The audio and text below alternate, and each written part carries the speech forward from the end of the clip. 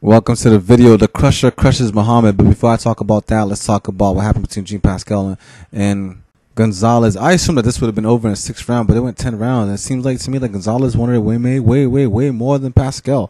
He came in and fought a good fight. You know what I mean? I didn't think. I had no idea the fight would go on like that. I had no idea that when Gonzalez stood Pascal down at the face-off, whatever, the weigh-in, and they would stand each other off, and then Gonzalez was basically kept his ground throughout the whole fight.